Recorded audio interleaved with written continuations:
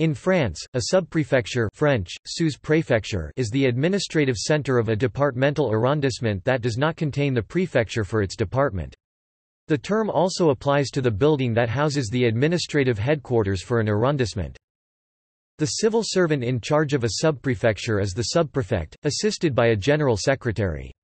Between May 1982 and February 1988, subprefects were known instead by the title commissaire adjoint de la République.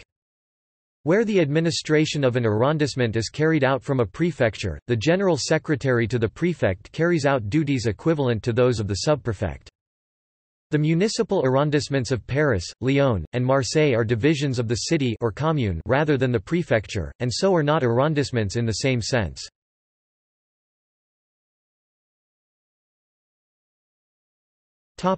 See also: List of subprefectures of France, List of arrondissements of France.